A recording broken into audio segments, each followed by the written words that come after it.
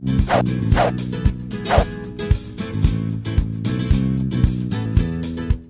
is it that you think right now is that turning point? What's the fulcrum that collectively got together to shift that? Well, we've spent the last 50 years sorting out what our economy is going to be if we're not going to be making cars anymore. It was 1963 when Studebaker left, and at the time a lot of people were questioning whether the city could ever survive.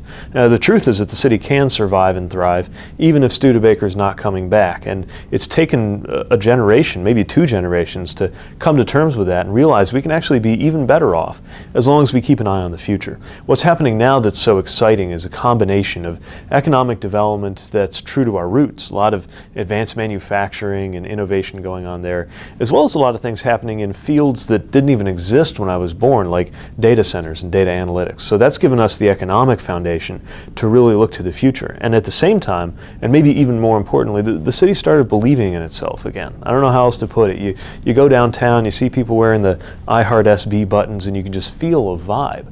And it's everybody from young professionals and hipsters in the downtown area to retirees who are coming to embrace city living now that our city's starting to feel like a city again.